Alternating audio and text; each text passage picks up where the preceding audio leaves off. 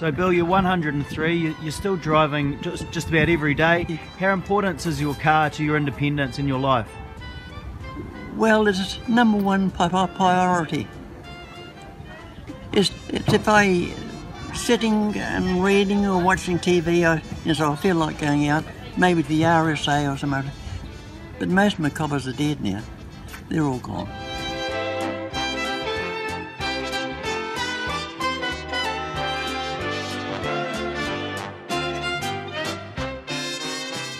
Oh, 1936, I think it was, when I had my first car.